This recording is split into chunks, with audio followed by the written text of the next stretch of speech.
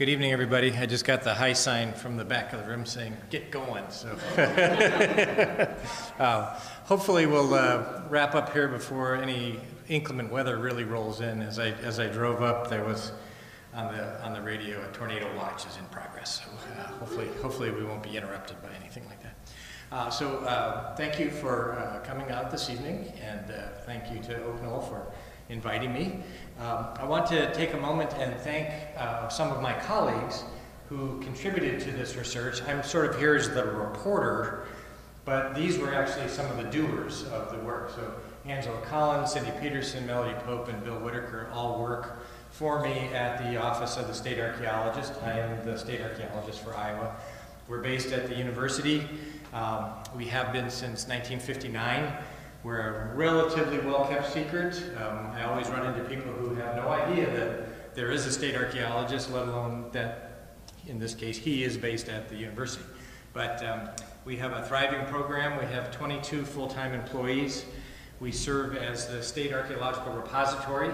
So we have artifacts from an estimated 11,000 archaeological sites from Iowa, approximately 4 million artifacts. What's a shame is that we have hardly anywhere to display them. So most of them are carefully stored in bags and boxes for long-term preservation, and it is possible to pull things out and use them for comparative research or to put them into exhibits, but most of the things we have don't see the light of day all that frequently, which I think is too bad. But if you ever go on campus, though, and go to McBride Hall, the displays that are there in what's called Iowa Hall, which has the culture history timeline for Iowa, those artifacts are from the State Archaeological Repository. That is my office. So we work with a cooperative basis with the museum to display what we can there. Okay, so in any case, the talk tonight that I want to share with you is focused on some work that was done several years ago, but I think is still very interesting and pertinent. I hope you do as well. And as you can see, it has to do with flood recovery. So I'll show you some reminders of what it was like 13 years ago this summer, and that will set the stage in part for what I'm going to talk about in more detail. But we have two locations. What is now the Voxman School of Music at the corner of Burlington and Clinton, and then in Hubbard Park, opposite from the Iowa Memorial Union. My office is about 5 blocks south of that Clinton-Burlington Street address, so it was very exciting for us to get to work on a location that close to the office, because most of the time we're out and about the state someplace, and rarely do we get to work where we can literally walk to the job. So for that short period of time that we got to do that work, that was an exciting aspect of it for us. To give you a little context about archaeology in the Iowa City area, my colleague Bill Whitaker put this map together for me. This has a count of a little over 200 total sites that are recorded in approximately the Iowa City area there. And the different time periods are color-coded over there. And you can see it's dominated by what's called unknown prehistoric, that is, sites of Native American ancestor connection, but we don't know even what time period it represents, whether it's 300 years old or 3,000 years old or older. But we just know that material has been found there and recorded. So those are all the little gray dots, so there's lots and lots of those. Other major categories include a period called the Woodland time period, which for archaeologists goes from about 800 BC to AD 1250, so it's almost 2,000 years long. This is an important time period in Iowa because it's when the first agricultural efforts were undertaken by Native Americans. They started to live in more sedentary village locations. They started practicing what was first horticulture and then became agriculture, full-blown corn-based agriculture eventually. That's the period when burial mounds became very prevalent as well, and the use of pottery as a technology for cooking and storing was super important. The other major period that there's a good representation for in and around Iowa City is the historical period, which we define as starting at around 1830. and that's an approximate date, but that's about the earliest records we have of non-Native Americans getting to what became Johnson County and Iowa City. So some very early traders came into this area, and in fact there's a trading post south of town, which a colleague of mine could give you a talk on that another time if you request it, is one of the earliest sites for the whole Iowa City area. I can't differentiate between those colors. Yeah, they don't match up super well, do they? The mounds, I think, what I would call sort of pinkish there, are these larger mound right, ones. the historical. Historical is brown, so it kind of fades into the background. Or I guess it must be these tannish colored ones, I guess. As opposed to archaic. Oh, no, that's right. That's the archaic. So. Oh, well. Oh, that's interesting. Oh, I see. There's an error here. Good eyes there. See, down here the key says blue is historical. So that's supposed to be blue. That's an error there. So that's why there's all these blue dots. Those are the 43 historic ones. As you can see, there's a great concentration along the river. The rivers were the transportation corridors pre-road system. There are some archaeological sites associated, like with this big interchange here and some of the other roadways, because that's where archaeologists have been asked to look by the Department of Transportation for archaeological sites. So we have found them where we've been asked to look, and that would be the case along here as well. So there's a combination of where people preferentially chose to put themselves on the landscape versus where we have had the opportunity to go and look on the landscape. So it's a mishmash of those two things. But we're going to focus in on campus and really the heart of downtown. As you can see, there's not much recorded here. And in fact, this map was put together prior to the completion of the project that we're going to talk about. So the sites that I'm going to talk about aren't even on this particular map. Okay, so flood recovery. The 2008 flood, of course, was a major impact on Iowa City and the campus. And because of that, the Federal Emergency Management Agency stepped in and provided money. And that money was directed towards recovery for specific impacts. It wasn't just, here's a pot of money, Iowa City and University of Iowa, do whatever you want. It had to be tied to a specific, either building getting destroyed or some kind of effort to replace something that was destroyed by the flooding. So the utility system was one of those things, and that ties into one of the things that we're talking about. But tonight I want to talk about why the archaeology was conducted, who were involved in that in terms of organizing the projects itself. What's the process that was followed? Because this is a federalized compliance process. When FEMA gets involved, well, really when any federal agency gets involved with historic preservation, there is federal level law that directs the way that they do that. So I want to tell you a little bit about that process. Then we'll get into what's been found, again, Boxman and Hubbard Park. And then what are the outcomes? What's happened since the project was finished? We'll wrap up with that. Okay, so why was the archaeology conducted? Well, for those of you who were around in Iowa City in 2008, you remember the river went way out of its banks. So this is up by the old Hancher, and you can see how extensive that damage was. And not only was Hancher, but the Boxman School was impacted, as well as the theater that I'm not remembering the name of up there. So that was one major area. And then, of course, around the IMU, there was also a failed attempt to build a containment wall, and you can see the water penetrated well beyond that as well. So these are just two of many locations that were affected, but these two happen to have some interesting archaeology associated with them. So again, it's part of federally funded flood recovery efforts that this archaeology happened. The sad part of the story is that if there had been no federal money, there would have been no archaeology. And that's because the state of Iowa and my employer, the University of Iowa, has, in their wisdom, decided that they don't do archaeology before major construction projects on campus. I have argued until I'm blue in the face that that's not appropriate, but it persists. And so we're fighting against that. But in these two cases, because the federal money was there, if the university wanted the federal dollars, they had to follow the federal process. And that meant doing the archaeology. So for me, that was a win-win. I hope the university saw it that way too. So here are the partners in the project. The university obviously was critical. They were the applicant to FEMA asking for help. The city of Iowa City, of course, is the context within which the university is embedded, and you can't really separate the two. So there was also FEMA dollars going to city-related projects as well at the same time. The State Historic Preservation Office is based in Des Moines at the State Historical Society, and they actually have the legal responsibility for the state of Iowa to communicate with the feds on these kinds of projects, these federally funded undertakings as they're called. So they represented the state. The Federal Emergency Management Agency, FEMA, of course, is the federal agency that's providing the funding.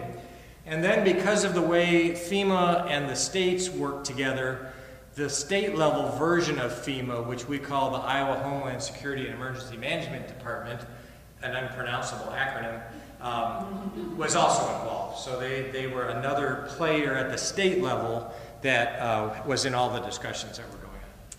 So how does my office fit into it?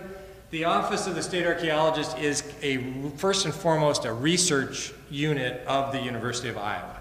So we're tied into the academic mission of the university, the research and the teaching and public outreach. But we also wear another hat that was defined by the state code when the office was created, that set up that we're the repository for the state, that we keep track of all known site locations, that we are in charge of ancient burial protection. Iowa, as a side note, topic for another evening, but Iowa was the first state in the country to have legislation protecting ancient human remains, something that we should all be proud of. We also have a public archaeology wing as well to engage with the public. But most of what we do is research in support of this compliance process that I've been talking about. So most of the staff, over half of the staff of those 22, are 100% funded by the contract money that comes from entities like FEMA or the Department of Transportation and others who need archaeological specialists to help them. Okay, so here's a little bit about the consultation process, the federal process that was created in 1966 and passed as the National Historic Preservation Act. This is boiled down, a very complicated set of rules. I boiled down into 7 easy steps to communicate tonight. First of all, you have to establish who the partners are, and we've already presaged who those are. You have to, ideally, prior to construction, determine whether there's any archaeological sites involved. And I've asterisked that prior because in our case tonight, that was not what the order of actions were. If there are significant sites, then you need to either avoid them or create a plan to mitigate the impacts to them. Okay? So the important distinction here is that not all sites that are discovered in step 2 are in fact significant. There's lots of locations where there's historic or prehistoric material preserved, but it's so jumbled up, it's been so impacted, it's so decayed, that all you can really say is, yep, something happened here, but you can't really learn anything from it. That would be a non-significant site. A significant site, by definition, is one where there's something that can be learned, essentially, by researching it, documenting it, preserving it. So you sort out the non-significant ones from the significant ones. If they can't be avoided, then you have to do something about it. You then seek public comment on the plan. This is supposed to be an open public process, so the plan details are shared. Sometimes there are adjustments because of public comment.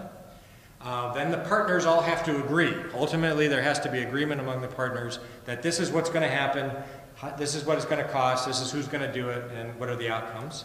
Sometimes there's adjustments in that step. 6 is implementing the plan. That's the fun part. That's when the archaeology actually happens, is number 6. And then sharing the results, which I'm still doing here years later, and hopefully we'll do so into the future as well.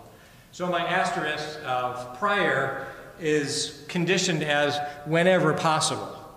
But because of the way the floods worked, because of the areas that were impacted, and because of the long drawn-out process, that is involved when you deal with FEMA in particular. There was a disjunct between when the archaeology could happen versus when construction was happening. So Hubbard Park up here, the Union area, that work happened in the dead of winter. Not an ideal time to do archaeology, but it was when the construction was going on, and again, because of the way the project partners decided to do things, that was when it had to happen. And we weren't able to get out there before construction, but during construction. Similarly, on the Voxman School of Music site, this work was impossible to conduct archaeologically because it was so deeply buried.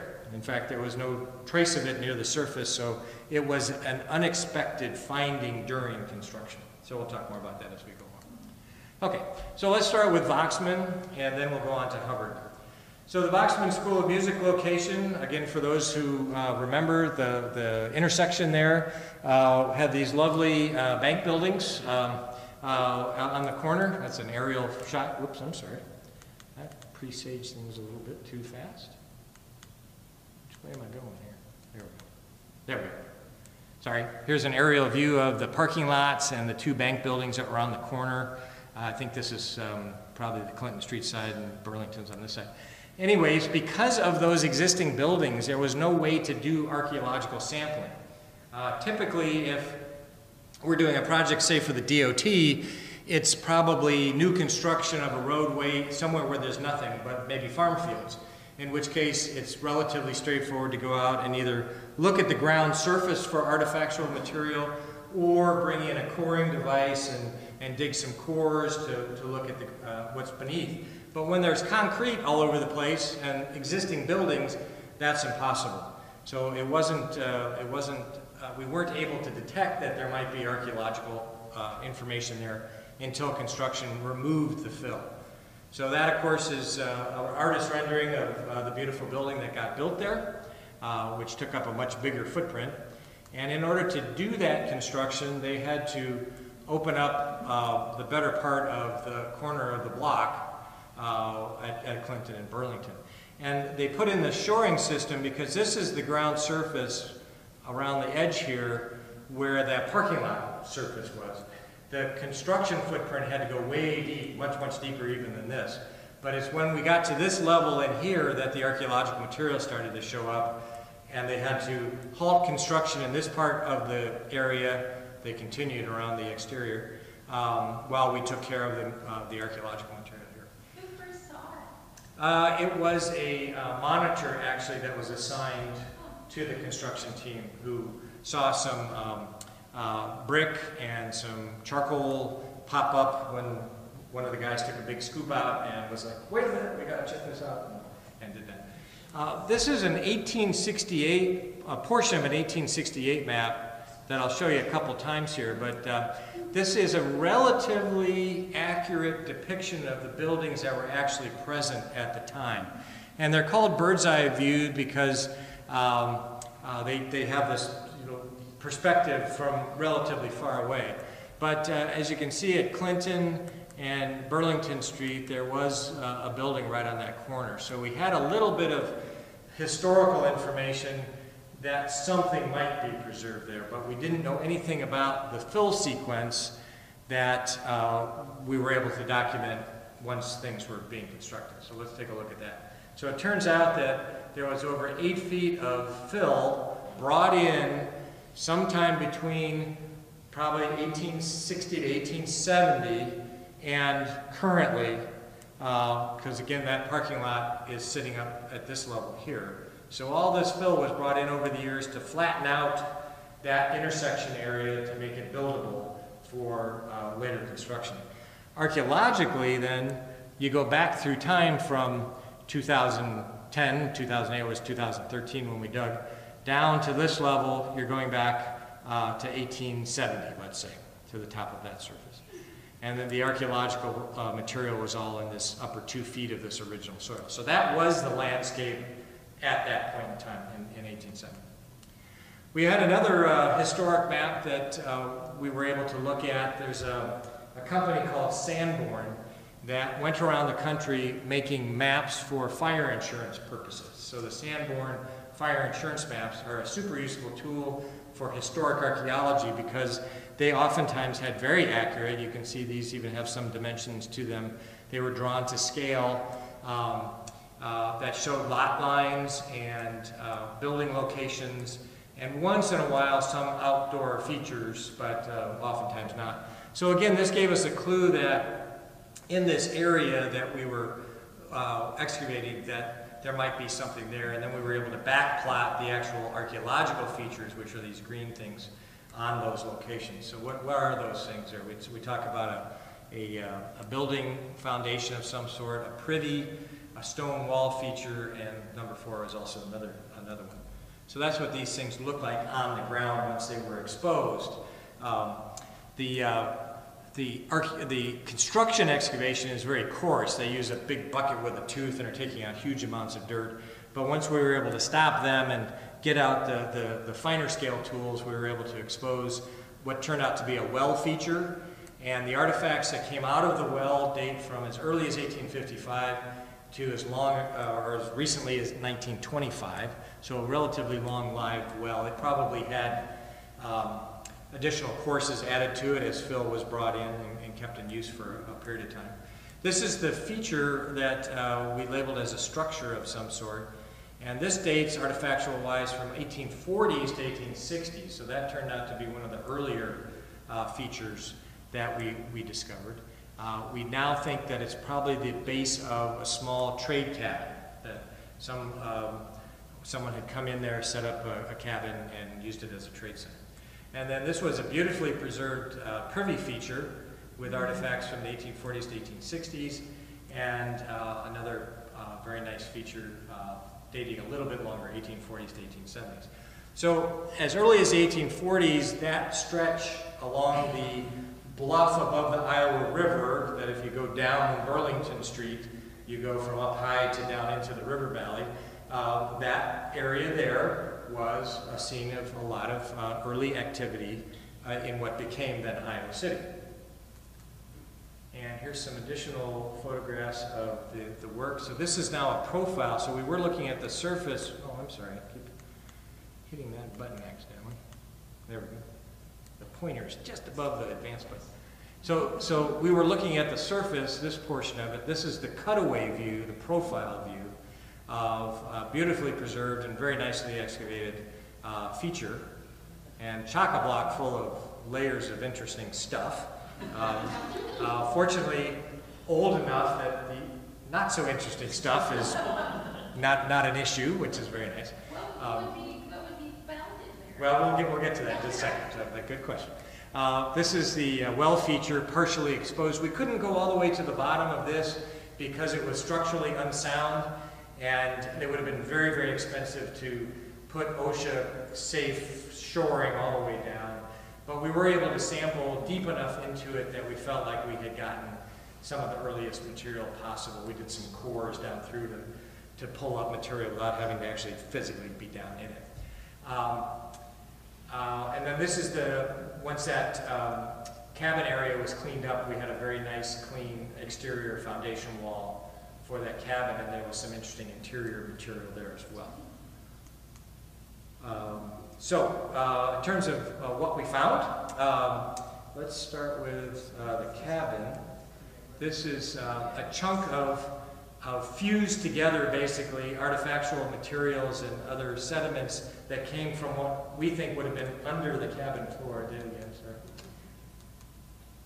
Oh, I really jumped. You'll see where we're going. We'll get there. We'll get back to that. Okay. But what's really interesting here, and which helps establish that it was probably a trade cabin, is this cluster of beads. These are little round seed beads and then tubular beads as well. And these were very much the style that traders were exchanging with Native Americans on the quote-unquote frontier, which Iowa City would have been right on the edge of at that time. So the presence of those helps confirm that that's a trading site. From the one privy, we had these goblets and bricks.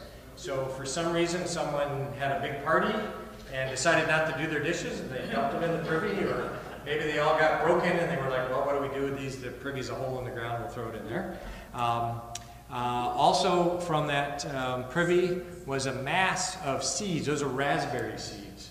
So somebody had a whole lot of raspberries and then left this for us to find later. This is an interesting device. We were able to do some historical research and determine that it's probably one of these ladies' syringes, which were advertised. Let's see, I can't quite read what it says. One piece of the best soft rubber, always ready for instant use. So from the Goodyear Rubber Company. Before they got into tires, I guess they were making these things. My favorite piece, though, from the Boxman School of Music is this music holder, lyre, which came from the well.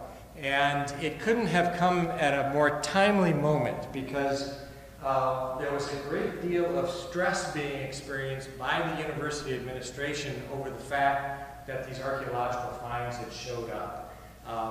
Why? Because it impacts construction schedules, and that's big money, right? So there was a great fear that this was going to turn into something humongous and shut the whole project down for months and cause all kinds of pain and agony. Well, fortunately, literally the day when those discussions were starting to burble up on campus, the team discovered this particular piece. The director of the School of Music found out about it. He got super excited. Obviously, this is just iconic for the new School of Music. And he saw it as a good omen. So his support and energy helped to downplay those on the university administration who were fearful, and everything worked out fine. In fact, we were only on site for 10 days. Construction did not stop at any time during that period. It only was halted in the area we were digging. They were still able to do other activities around us. So no harm, no foul in that case. But this was, as I recall, the top of the fold in the Iowa City Press Citizen that day. So it was a nice bit of confirmation we were doing a good thing. How big was it? Oh, it's one of those smaller ones, about that big. Yeah. Any theories about why it ended up where? No, you know, it's in a well, and wells often became trash dumps like the privies do. So. And it may date to, we don't have a firm date on it, but there was a building built on that property after 1900 that was a boarding house. That's the one that's probably shown in that bird's eye view. And it may have been that there was a music student or somebody in there who, for whatever reason, disposed of it. But interesting thing to have there. So I want to jump over to Hubbard Park now and show you some of what we did there. This is a view, I think, from 1895. We'll come back to it, but it's looking back up at the Pentecrest and the old cap is right there. But of interest for our purposes, this is what is now Hubbard Park, and some of the buildings that were along, that's Madison Street there, I believe, with the backs onto what is now. Those, again, this gave us a clue of there might be something out there.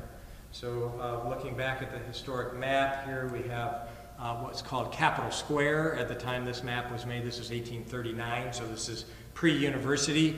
The State House was either built or planned, so that's Old Cap there in what is Capitol Square. And then, of course, Courthouse Square is down here where the courthouse was built. And we were just looking at Burlington and Clinton, which there's Clinton, which one of these is Burlington? These two were where we were. Other things of interest on this is that there was a little bridge going across here, and it says proposed high. Oh boy, I goofed that up. Yeah. There it is. Proposed high bridge. So that's probably the Burlington Street Bridge location there, or no, that's Iowa Avenue there. So that would be the Iowa Avenue Bridge. Relatively open ground opposite what's now the IMU area. This is a road from Newton, is the way it's labeled. So there wasn't much between Iowa City and Newton at that time. But this low open ground suggests that this is an area that the river might have been crossable before any of the bridges were built, that there was supposedly a ford somewhere in here, and that may be why people congregated in what's now Hubbard Park before getting across.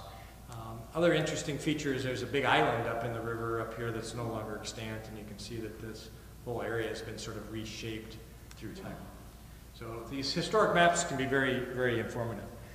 So the reason that we worked in Hubbard Park, again, the flood impacted the utilities serving the IMU and some of the other buildings downriver, upriver, excuse me, and the floods didn't actually hit the park itself, but all the utility corridors that were buried deeply along the river here were all flooded out. Many of them couldn't be salvaged.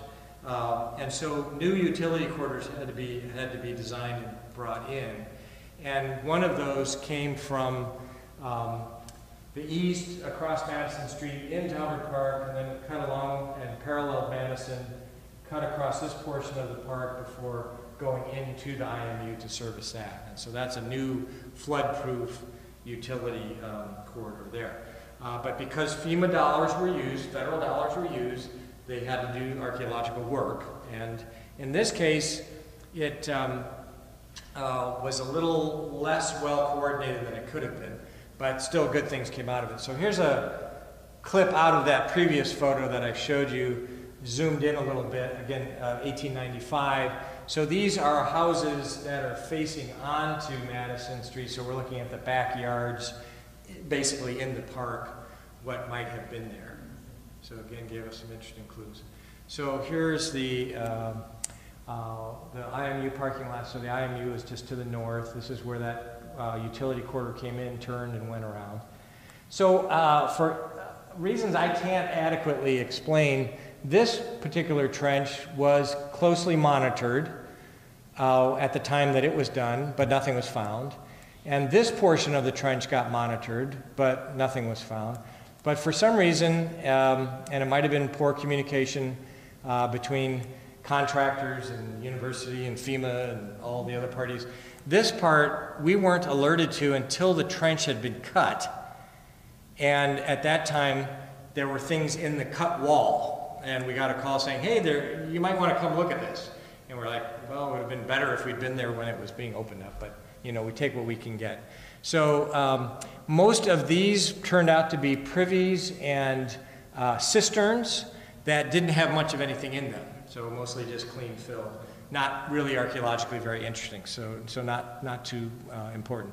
But this area right in here turned out to have some interesting deposits. And one of those is a 1842 to 1860 house foundation that you can see exposed here that we were able to document. I forgot to point out two of the early finds that were made. An 1848 coin and a ancestral Native American stone spear point. This is one that conforms to what archaeologists call the late Archaic period, probably 3,000 to 5,000 years old. So we got very excited that maybe there was something substantial here. Again, the university wasn't too excited about it, but we were. But as it turned out, that was one of relatively few Native American artifacts. Most of what was found was from the 1840s to 1860 time period of early Iowa City. Here are some of the shots from that time period. So this was February of 2014, and that was a very, very cold February. The outside temps were near zero, but the funding that FEMA provided allowed for tents to be built, and that's a big generator blowing hot air inside. So as you can see, once that had been running for a few hours, it was relatively comfortable to be inside this thing. The problem was it was super cramped. There was very little room to maneuver, and one of the things that we always do when we excavate is that we also screen the sediments that we pull up, because those little tiny artifacts are often hard to see while you're actually digging. But if you put it through quarter-inch mesh screen, you can obviously recover a lot more. But there was hardly any room to set that kind of thing up. So it was very constrained, very cramped, but we were getting some interesting findings. Things that looked like they would be significant from a research standpoint. So here are some of the artifacts. Lots of different kinds of ceramics from the time period. Bowls and stems from pipes. Another little tiny Native American point. That's a true arrowhead there. Very, very tiny. You can see the person's finger. A portion of what appears to have been a whale oil lamp. Lots and lots of buttons, different sizes and materials, bone, wood, metal, and then more coins. So quite a few interesting kinds of period coins were found. What's the whale oil lamp made out of? That's glass, some blown glasses. Okay. So it has interesting, little, decorative. additions onto it. Yep. And that's just a small portion of what would have been a larger thing, but we were able to find that in the historical catalog, and it looked like a pretty good match. In this situation, I decided to put my foot down, as tiny as it is from a political standpoint, as state archaeologist. And I put together an argument that, and went to FEMA as the federal agency. The State Historic Preservation Office was on my side as well. But we had to convince FEMA. They're the funding agency, they're the federal agency. And we said that despite all the effort that was being done, tents and heaters and all this, it really wasn't adequate to the task. That there was information here that was going to be lost, that we really should delay additional investigation until the weather improved, basically. And to my happy surprise, they agreed. And this is unusual because the typical response of federal agencies is that you have to mitigate what's being impacted. And what we were proposing here is to take money and not spend it in that little impact corridor, but elsewhere in Hubbard Park. And so we flipped it from they tell us where to dig, to the archaeologists saying where they want to dig. And they approved it. So it was like, wow, that's fantastic. So because of that, we were able to do more archival research. We had more time. So this is that bird's eye view again. And this is the Hubbard Park area of Iowa City in 1868. We were able, so this is zooming in. So again, there were clearly structures along the street on this side, Iowa Avenue, I guess it is, and some along Madison. So that was interesting. So these are some historic photographs that we were then able to match up. This is over here in the southwest corner here. And what we were able to determine with some historical research that in particular this stretch right along here was an early black neighborhood in Iowa City. So that had some interesting implications to it. And then over around the corner, or at the corner, there was a little grocery store. I don't know if you can read groceries right there, and then some other buildings up along this edge. So there seemed to be good potential for other archaeology in Hubbard Park that could be explored. And we were able to work with Art Bettis, who's now retired, but at the time was still in Earth and Environmental Sciences, and he had access to a soil coring rig that he was able to come out, do the cores, interpret the sediment structure, and help us determine where preservation may or may not have been appropriate to find things. And this is my colleague Bill Whitaker, struggling to get soil samples pulled by hand, because these are little tiny 2.5 or 3 inch diameter cores that tell you a little bit about the soil, but it's unlikely that you actually capture artifacts in that. And Bill's trying to do a larger 8 inch diameter core to sample through here. But there were some things that were in the way, so he had to work on it. But ultimately, we were able to do additional archaeology in what we call the south block down here, the southeast block, and then we returned up next to the February trench and expanded out and explored this whole area in here, which proved to be very interesting. So this is the southwest corner. Unfortunately, the preservation down here was not as good as we were hoping for. There were several interesting features, but a lot of the area has seen a tremendous amount of redeposition, which the lighting's not good, but you can see all this swirling of lighter colors and darker color sediments. That's very characteristic of when the sediment materials get mixed. And so context here was not particularly good. So we documented a few things there and then moved over to the southeast corner. And in the southeast corner, we actually hit some intact cultural features, including this area here. You can see it's chocolate block full of material. That would line up right about here, right to the north of where that grocery store was. Stirrup came out of that area there. And then, again, lots of interesting kinds of artifactual material. Again, loads of buttons, lots of different ceramics with different patterns, many of which can be dated relatively, at least to decades, if not better. Some more over here. And then a handful of printers typeface. So we think there might have been an early newspaper or some kind of activity in that area there. So that's kind of fun. Other southeast corner materials. We hit a portion of, I think, what was interpreted as a root cellar, and actually got this complete pot out of. There it is in situ, and was able to be put back together. And then a whole series of 16-gauge shotgun shell caps came out of that feature as well, even to the point where you can't read the text, but there's 3 different types that were identifiable in there. Some doll parts, a decorative wristband, bone ornament as well. And then we went up to the northeast corner to expand again around where the February trench was. And in that unit there, we knew we were in the backyard of this house that we saw the edge of the foundation is. So this is from that February trench. We just caught the edge of that house foundation. So we knew that we were in the backyard of the house. And so we wanted to open that area up, going from east to west. And if your eyes are sharp, you can see that there's a pipe sticking out of the wall trench over here. So the February trench is on the other side of this fencing here. And now we're opening to the west of that. And if we zoom into that area there, you can get a better sense of how complicated the deposits are here.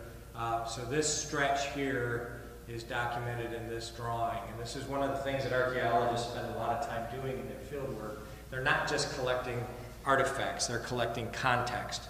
We're very, very interested in the association between things, the layering, but what is precisely positioned one to another, either up and down or back and forth. And so this very complicated diagram records what we were destroying as we were digging it. So archaeology is a destructive science. We have to kill our patient, essentially, to learn anything about it. So by digging this area out, we have a terrible time with the clicker. There we go. We learn things, but if we don't document it, then it's not worth anything. So I'm going to zoom into that little box there now, so just to give you a better view of just how interesting this is. So all these different zones are definable based on the sediments and the content within the sediment, so the cultural material that's in the geological context, essentially. And this lower zone is 1840s to 1860s. Then it goes early 1860s, late 1860s, 1860s to 1920s, post-20s, and then another layer of post-20 on top of that. This is that pipe that was sticking out of the wall. I can't quite see it there. There was an intrusive pit that's estimated to be from the 60s to 70s, 1860s, 1870s. It cuts down into that. So again, this is the detail that the archaeologists are trying to record, even as they're recovering the artifacts. So a cistern was found, a root cellar, another nice privy, all good preservation context, lots of interesting material from all of those. What do you do with the stuff after you dig it up? Well, it has to go back to the laboratory and be processed. When it comes out of the field, it's all jumbled together. Everything that was found, you have lots of different kinds of stuff here. You have metal and bone and glass and pottery and such. That all has to be sorted out. So the material, the first step is that the specialists in the laboratory, after the material is washed, is they start separating it out. They take the bone out from the metal. They get the pottery sherds separated. They look for the ones that have maker's marks or distinctive decorations that might tell us how old they are. Same with the glass. And each of those categories of material then go to a specialist for the detailed kinds of analysis. And ultimately it's documented in the report and prepared for storage in the repository. So here are some of the Hubbard Park findings then from those features that I just showed you. We saw earlier the 2 projectile points that were found. There was also a very interesting piece of carved shell, which we suspect is Native American, but we don't know absolutely for sure. But it seems more similar to Native American artistry than what was being done by Europeans in the 1840s to 1860s. Perforated, shaped, probably was a pendant of some sort or another. There was prehistoric era pottery, low fire pottery. These decorations match the kind of pottery that was being used in the woodland time period. So there's probably an early component associated with the late Archaic, so 3,000 to 5,000 years old, and then a later component, which is probably the arrow point in the pottery from the woodland time period, so 800 BC to 1250 AD. This material is called flaking debris. This is the little pieces of rock that get knocked off of a tool when it's being made. So in order to create this, you have to take a whole series of small flakes off of this piece, and that's what that remaining material is over there. So that was the early material. And then we also found some material by doing a technique called flotation. You can get a little sense of the flotation device. This is a big tank which has water jets built into the bottom of it that when you turn it on, bubble water up in through a box which has a screen at the bottom, very fine mesh, window mesh size screen. And it separates all the sediment out. So from privies in particular, where we're expecting small-scale seeds or bones or other kinds of remains, this is an excellent way to recover it efficiently because you can just bring in a big bag of soil from your feature, put it into this machine, process it. There is considerable microscope work time looking at things, but as you can see, we found lots and lots of blackberry seeds from this particular one. And then, interestingly, a giant intestinal roundworm egg was also spotted and identified in there as well. So the folks who were using that privy had some issues. We were able to look at animal bones for information about what people were eating. We found that in this one privy, a lot of chicken bone, and that led us to an interesting document that I just wanted to throw in that talked about an early issue in Iowa City that we got under control, I guess. But this is from 1855, where this general notice went out that it's time to round up the hogs. They can't just run wild anymore. It says, all who disregard the ordinance by allowing their hogs to run at large hereafter, they may expect to pay the full penalty of the law, whatever that was at the time. Apparently, though, chickens were okay at that time, and we've come back full circle where you can have a couple chickens again, right? Some other findings then on the pottery side. This is 4 views of actually the same vessel. It's just being rotated. Oh, darn it.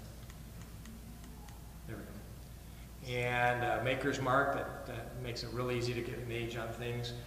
This is blue shell edge, very typical for the 1840s to 1860s, a floral pattern. This is a blue transfer print, and that's me jumping ahead. Well, that's okay, that's where I want to be anyways.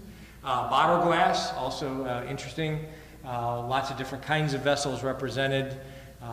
And some of these things have socioeconomic indicators that are associated with them. Again, the specialist analyst can look at the record and try to paint a picture of what was the socioeconomic status of the occupants of that place. Well, bottles yeah. that we use for a particular purpose. Right. Yeah, those that would have been, Those that have laudanum. or the quality of the china, or other kind of patterns, those kind of things. Some of those have been connected to economic indicators. I can't tell you which ones are which offhand, but I know the people who can. Other more functional kinds of things: a spoke shave, which would have been a woodworking tool, some horse-related. Horseshoe and probably a harness piece.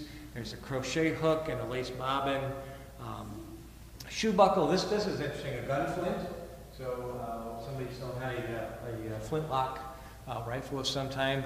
Some silverware up in the right-hand corner, and then lots and lots of pipes, pipe stems and pipe bowls, such as well. And then this is the top of a cane, so this is rotted off at the bottom here, but that's the remaining silver portion of what would have been a pretty fancy object that somebody lost. So what are the archaeological implications that we can draw from all this work that was done? Well, in addition to the preservation of the information itself, it all informs on our understanding of the setting. So in terms of future research in the Iowa City area, these two projects told us a lot about soil formation processes and the archaeological preservation potential of different parts of town. So we had the Hubbard Parks obviously down low on the river valley landscape. The Boxman School of Music is up higher on the bluff. So now we know more about both those places than we ever did before. So they contribute to our general understanding of context. They also gave us very nice comparative artifact samples for what's called the early statehood era in Iowa history. So this 1840s to 1860 time period. We have both faunal and floral material from these digs. As I talked about, we have some economic status data based on some of the ceramics that were present. We learned a little bit about parasite issues, and we learned something about the layout of residential yards at that time that will help us again in future kinds of projects when we do this research. And particularly because of the work at Hubbard Park, it allowed us a window onto lower and middle income residents and help bring them into the story as well, because as you probably are aware, history tends to be written by and about the successful, not necessarily all people. So archaeology is a window into some of these folks' lifestyles. And we were able to broaden community awareness and participation in archaeology and history, which is one of the goals of my office and one of our mandates in terms of our position here at the university. So I didn't show photos, but particularly the extra work that we did at Hubbard Park, because it wasn't done in the context of active construction, we were actually able to bring in some school groups, and we had some 4th graders through 6th graders help us excavate, record information. Art Bettis was able to bring in a couple of his grad students to help him with his research on with the coring, and they also used some other soil recording techniques once we had excavation units open. So very broadly, it contributed to the education mission of the university. Some of the outcomes that we achieved include then, as I said, integration of the public. They did a great, actually I should point out that we had some volunteers in the lab that did a tremendous amount of work, way above and beyond anything that we were able to afford from the FEMA dollars those folks helped with, so that was really important. Conservation and curation of recovered artifacts. Those materials are in the repository, and I just actually today confirmed that a history class that's being taught this fall is going to come down and visit. They want to see the Hubbard Park collection. The professor wants them to do some further research on some of the objects. I said, well, that's great. That's exactly what it's there for. We did a technical report of findings. And if anybody is dying for all the details, if you email me, I can probably get you a copy of that report. There's a report for each place. They are very, very, very detailed and not very exciting, but all the information is there. We were able to put together a display that's at the Boxman School of Music. We had a website, that's our overall website, but there were blogs while the work was being done and the lab work and the reports were being written. So for about a year or two, there was a blog every month or so that communicated progress and such. So that's a historical thing now. A marker was placed at Hubbard Park that includes some information that was learned. And there's a whole series of public presentations like this one. I think this is the 8th or 9th presentation that was done somewhere in the state about this particular project, so we've been able to reach quite a few people. If you do get a chance to go to the School of Music and see a performance there, I presume they're going to open things up this fall and make that possible again. This is when you come up the big staircase and you're into the 2nd floor. The archaeology display is not huge, but it's right there. I'll zoom in here. This is what it looks like.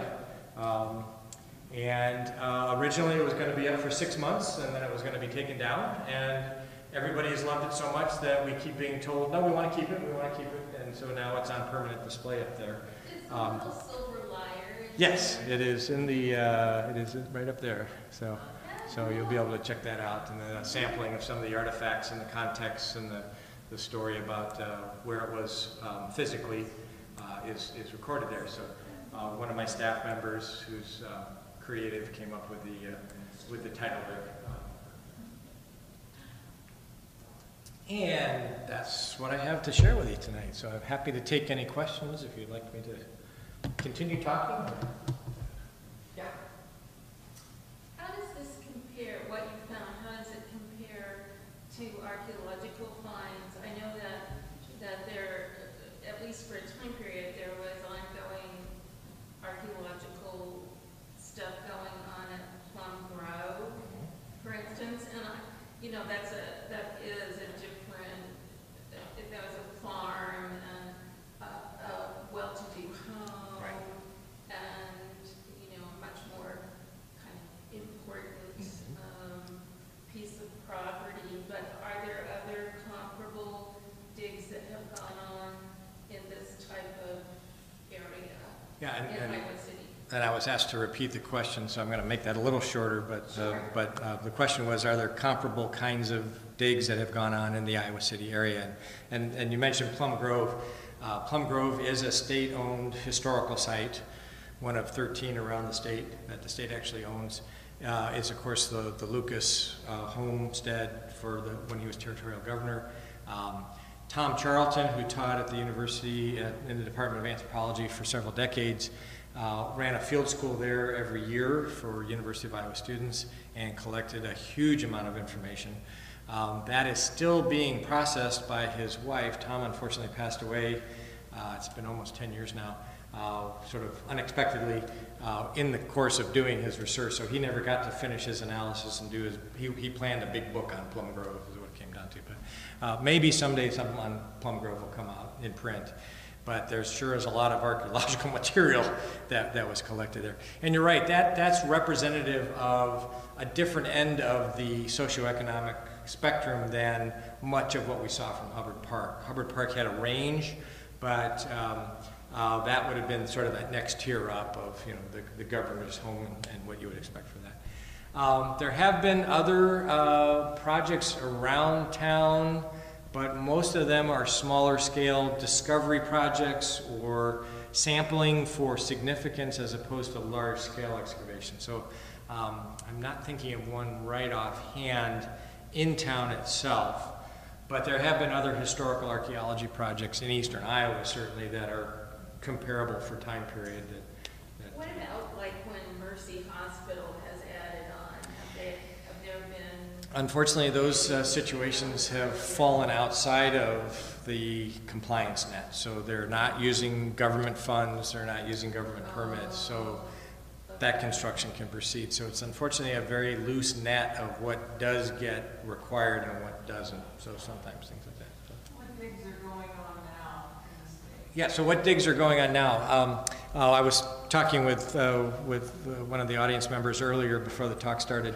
Right now, there is no large-scale dig going on anywhere in the state. There's lots of small-scale sampling projects going on. It's been a very busy year, actually. We're starting to see an uptick in the infrastructure-related compliance work, but most of it is the survey identification and at that level, so the front end of the process.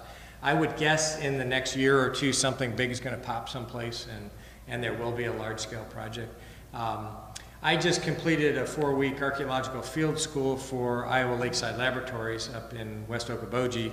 I do that every summer, so we did a 4-week dig with 11 students, so that was a fairly large-scale effort for this year. That was on a woodland era site, so we had some very interesting rock earth oven, lots of pottery sherds, animal bone that came from that. Yeah. Do you know if there was any digging for this site?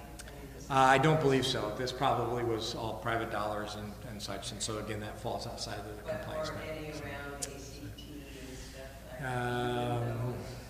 No, not that I can think of. I know when Scott Boulevard got built, there was a survey done for Scott Boulevard, but I don't think there was anything that was discovered of note because of that. But that's the only project I can think of in the immediate vicinity that would have triggered that kind of compliance work. On one of those early slides, you showed sites of mounds. Yeah. What can you tell us about that? Iowa City was the home of some of the early mound building cultures, particularly along the high bluffs above the Iowa River. So I forget what the name of the road is. It goes from about where Mayflower is, and there's that steep road that goes up. Is that Foster? Well, on the east side that goes up. Ridge Road, is that what it is? Right as you get to the top there are several what are now just single-family homes that have documented mounds in their backyards. And then on the west side of Dubuque, when you turn onto Foster Road, almost immediately there's a little tiny road that's called Woodland Mound Road. And it's because there was a whole string of woodland mounds that go up onto the bluff along there as well. So, but they don't want you there. No, it's private property, and happily they're preserving them. So, would there be a chance that someday someone would be able to dig there? So, survey?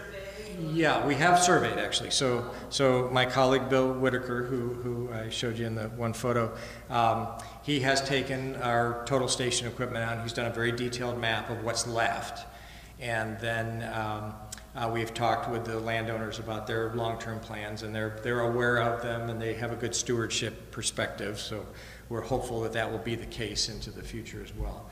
But digging mounds is something that really doesn't occur anymore because of Native American requests to not disturb them. And they really are the resting places of the dead, so we treat those with respect. Try not to disturb them. Yeah? I'm curious about flood history, and when you looked at the layers and stuff, did you see any evidence for previous floods? Yeah, so historical records? So the question is about flood history and records and stuff. Some of that area in the southwest portion of Hubbard Park that I showed you that had that mixing, some of that might be flood related, but I think more of that is mechanically pushed soils. This is that 1895 photo again, and the river today I think is farther east than it is in this photograph, so a lot has been lost there, but I don't think there's a tremendous amount of material coming up and being deposited like you have in some places. So not right there. One of the interesting things I'm remembering about when we were reading and researching all across campus for flood recovery was where Hancher was built. There are documents that celebrate the fact that it was making use of a former quarry area because it was easy to build this orchestra pit literally in a pit, right?